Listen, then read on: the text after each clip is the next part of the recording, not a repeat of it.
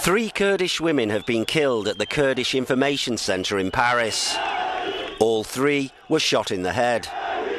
One of the victims, Sakine Cansiz, is a founder member of the Kurdistan Workers Party, which has waged a 28-year insurgency against the Turkish state. Kurds in the French capital have taken to the streets to protest against the killings. The murders come at a sensitive time, as Turkey has recently admitted to talks with jailed PKK leader Abdullah Ocalan. French Interior Minister Manuel Valls visited the scene. 3 women have been murdered. It's completely unacceptable.